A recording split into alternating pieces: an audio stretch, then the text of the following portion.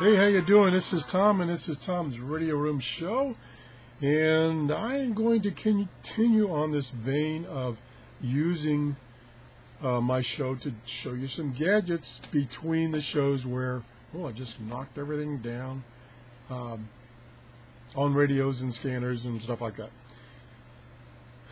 This morning I'm going to show you this new weather station I got just the other day.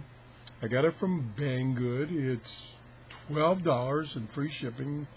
It did come from their China warehouse, which took about 4 weeks to get here. And I made a big mistake, not a big mistake in this case, but it could be a big mistake, is one thing you have to do about shopping on the internet.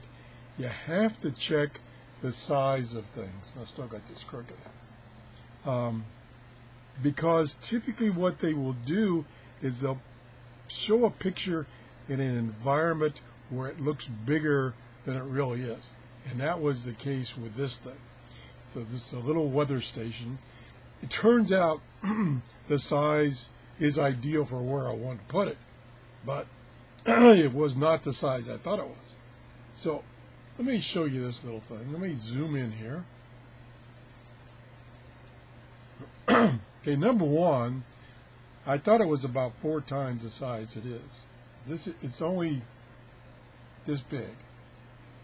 There's my hand, completely covers it up, so it's about the size of my hand. I thought it was 4 times that size, but turns out where I'm using it, it's a good size. I'm using it between my monitor and my keyboard, and the purpose being mainly to have it display UTC. I don't know why it is I struggle with UTC. One of the main reasons I struggle is because of stupid daylight savings time. They keep changing the time twice a year. Why? It just makes no sense. I don't want to go on there. I'll just get upset and I'll lose my voice. Anyway, that's one of the things. I'm like, is it -4 hours or -5 hours my time from UTC? So I got, I just turned that on. Sorry about that. So I got this, and it gives me a nice clock that fits right below my monitor. So when I'm looking at, for instance, a shortwave schedule website, which usually they give their times in UTC, I can look at this guy here and say, that show won't be on for another hour. Okay. Instead of trying to do the math, which is straightforward if you know if it's -4 or -5 in my case. Okay, so much for that function. Here are the other things that kind of caught my eye. Up here is an icon of the predicted weather. How they come up with that icon, I have no idea. I believe this thing only measures humidity and temperature. So how they get a prediction of weather from that, I don't know. It's not, to my knowledge, it's not hooked up to the internet, so it's not getting it from the internet. But anyway, and then down below that, there's a little spot right here in between these two, which is supposed to show you an icon indicating comfort level based on these two numbers. The problem is it has to be within a certain criteria of these numbers for it to show you any icon, and it's got about 5 different ones it shows. So right now I'm not in that range, so it's not showing me anything. Below that is a temperature trend, which is readings over, I'm guessing, last 6 hours. So you can kind of see it was high, went down a little bit for a while, now it's going back up, which makes sense because during the night our air conditioner is set to go up in temperature, conserve some energy, so the temperature in this room will go up, and then the first thing in the morning it will come back on. It will be set lower to cool things back down, and then as I come in here and get lights on and stuff like that, it goes back up. So that's probably correct. It's showing 49%. That's pretty close to what the humidity is in here. It's showing 84 degrees at this area right here, which is pretty accurate because on an average it's about 84 to 86 degrees in this room. When it's 90 outside, which it is at 9 o'clock this morning, it's 90 degrees, or actually 950. Well, 1350 UTC. Oh my gosh. Anyway, so 12 bucks, whoops, from Banggood, free shipping from their China warehouse. Got a bunch of buttons on the back to set things up, the temperature, and I think it even has time on here. I mean, excuse me, not time, not set up temperature, set up time. Oh, struggle with these shows. I just don't understand. Oh, it also shows the date, which is kind of hard to read. Let me get something even smaller. Yeah, let me get something even smaller.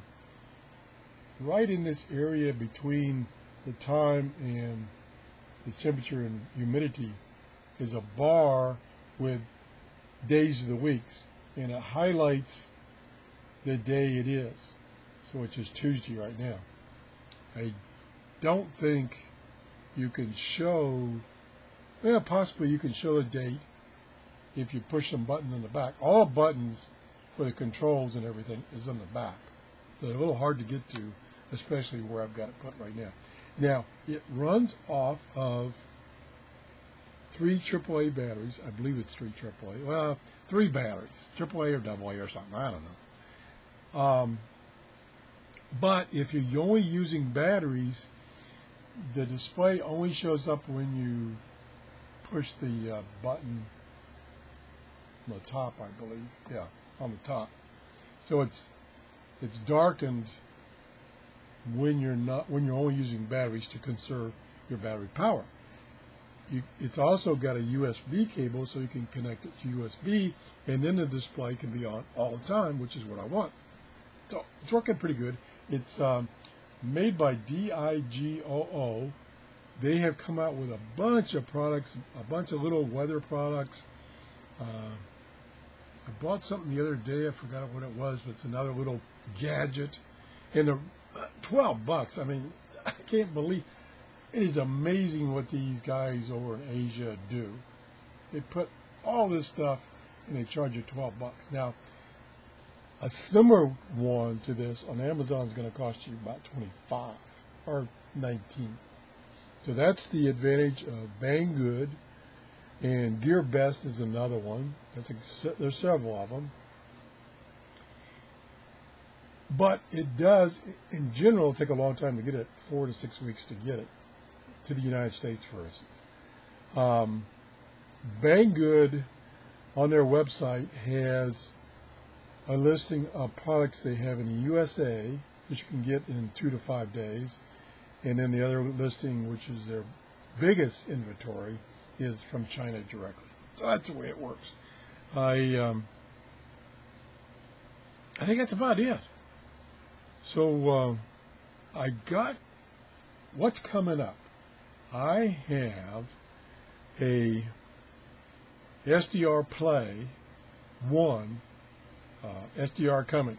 Now that one's a fairly expensive. It's about $125.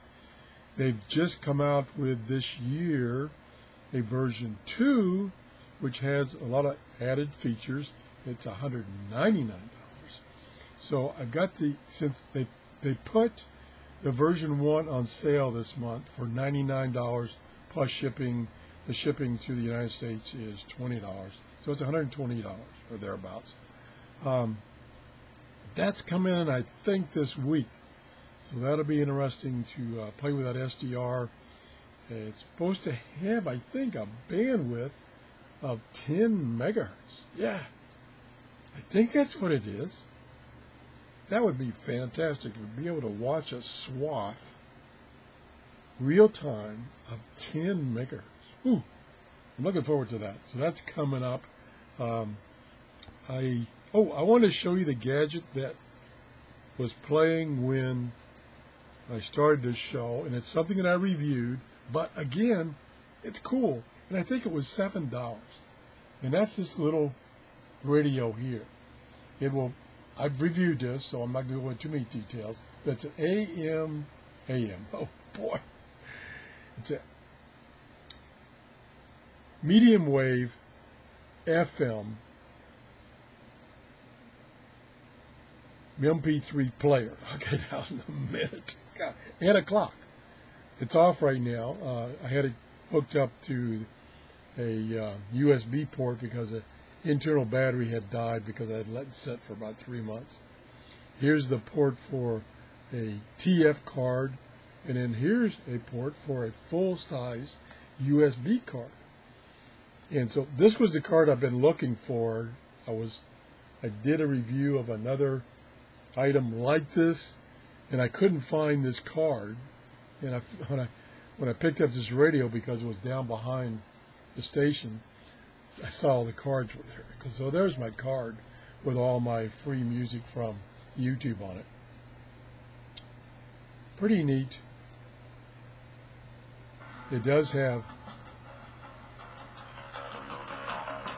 a internal battery which you can charge using the USB port.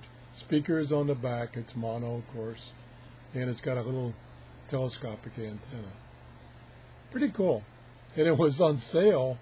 I think I got this from Amazon for $6.95, free shipping if you had Prime. Pretty cool. Anyway, a little thing about Amazon and Amazon Prime. They're supposed to be having their Prime days, or what do you want to call it, where they have things on really on sale for Prime members. Well, I went through it for about an hour this week, and I really didn't find any super deals. Yeah, they were heavily discounted, 20 to 40%, but they were discounted from their original manufacturer's price, which made it maybe a 10% discount. So I couldn't get too excited. And the advantage of getting these gadgets from an overseas supplier is they're heavily discounted. They don't have the big markup.